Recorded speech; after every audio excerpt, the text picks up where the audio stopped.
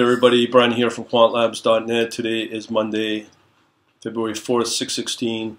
Just wanted to go over looking at the report data for the forex. I generated this on Friday. This does mean I will be bringing this back into the analytics membership for quant analytic membership. So it's generated some data for February 1st, which was Friday. So we're going to compare that data against TradingView today on Monday, see how it did. Okay, so we have our usual Word documents I've shown before for longing and filtered on volume, and then there is a few available on trend. So this is purely on and then we also have a small subset for shorting as well. So here, let's check out the volume first. Now, a lot of this comes from the world of Oanda, so a lot of it can be somewhat just skewed, is the right word. But here it says Canadian against Japanese yen has the highest volume against Turkey and Japanese yen. Usually, when you see Japanese yen in the base quote with the volume, means that that's a defense play.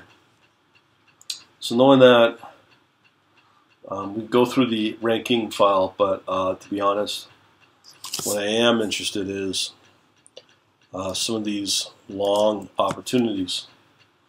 Let's see the profit on the forex pairs. So here, these are on hourly. So one note to take is I will not be trading these. When you get, I mean, this is not a bad volume, the profit level, but the problem is that it's nowhere as high as what you can get in crypto. So all my strategy goes into the crypto, obviously, because unless I want to ramp up the leverage here by 5 to get the same type of return, it's not really worth pursuing, to be honest. That's why I put more energy into the crypto. Anyways, let's check out some of these documents here, these Word docs. So this one is long opportunities. I've shown these before. Is this blank? Yes, it is. So what we're going to look at now are two other ones, longing, filtered on volume, filtered on trend. So let's look at the one based upon volume first. So here it is. Now usually I just like to focus on the first. We'll leave it first 2 or 3. So remember, this was generated on the 1st of February, 22:54 was the time. So we have here these different opportunities. So I'll probably just do the first 3. So British pound against the New Zealand dollar. As I always try to stress people to look at are the group mean and the group the group volume mean and the group volatility mean. So you can clearly see as a comparison that first this pair is less volatile than the group, but also same with the volume. But another factor that's important is the trading opportunity right now within that golden zone of the Fibonacci for value. You see here we have it going up, which is not too bad. Let's come off. But the signaling is just, it's not that worthwhile. But we do have a steady trend up, very tight. I would say this is more like a tight range in the Fibonacci. Many more daily returns in a negative. But this is where it gets very interesting, is the bullish butterfly harmonic that's found, as well as there was probably an opportunity not too long ago with the head and shoulders here being above trend. And then the other interesting thing is we have a bullish signal as well in the candle as well. So here's the moving averages. Doesn't really entice me to say there's a buying opportunity here, unless the momentum's starting to pick up. You can see here it does move up, but then it comes back down historically. So it would not be too excited about this. Now the other one that's similar, U.S. against. Okay, let me first look at the signaling on this on Friday. Sorry, remember this was on Monday, so this was the Euro New Zealand dollar. Let's see how that panned out. So Euro NZD against TradingView. So here we want Oanda data. So let's see what the signaling says. So it is up barely. Let's see what the signaling. Oh, so it goes into a selling signal, very strong selling that is, and we have a strong sell here. Let's check out the other time frames from daily, 4 hour. It's improving. It's just from a sell. So here's the interesting thing. Now we go to a buy signal on the hourly, 1 minute, 15 minute, the 5 minute. It's all buy. So what do you say to that? So currently, right now, it is a buy signal. Interesting. All right. So next one we got is the U.S. dollar against the Polish zloty. So again, it is below the group mean, volume-wise, as well as same with the standard deviation. So it's less volatile. But look at that. It's pretty crazy when you look at these buy signals. Slight downtrend. Again, tight Fibonacci levels. I would say it's evenly distributed on the returns.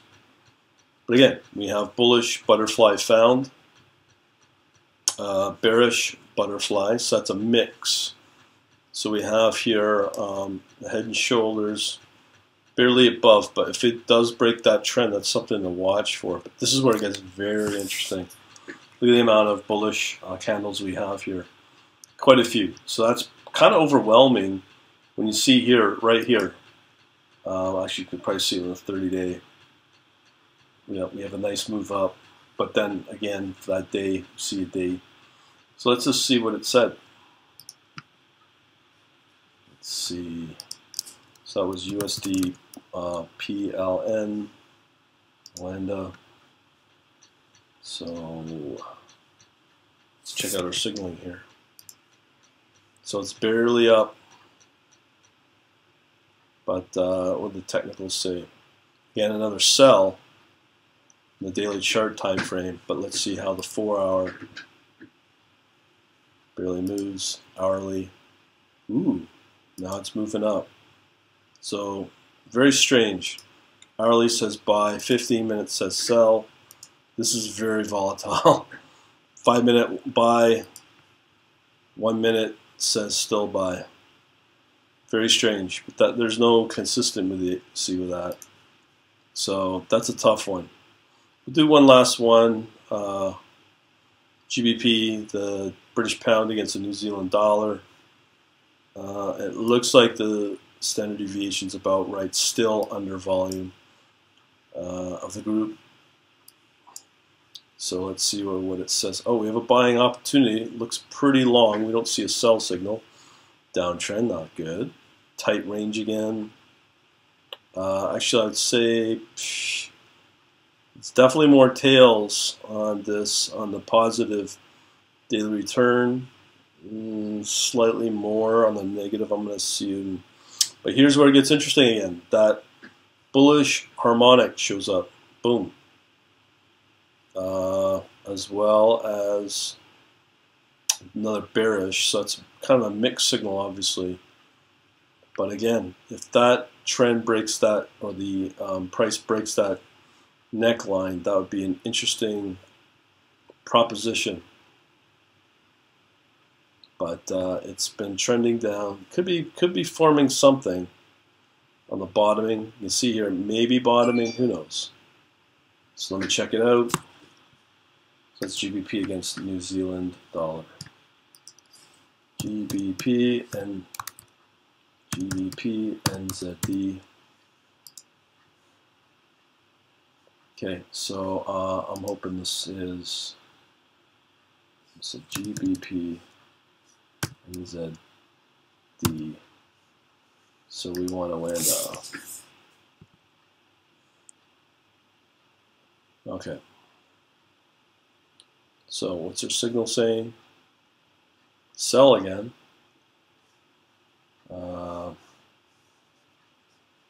What's our intraday signals looking like?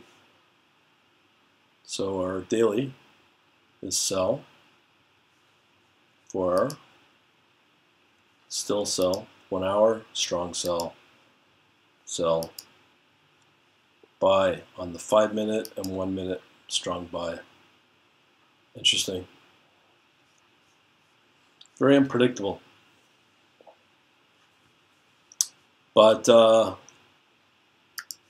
it's a tough one. Definitely no consistencies here, but hopefully we'll be able to see some other things in this report as we have it running right now for today. Let's see if it should be still running. Oh, yeah, it's finished. All right.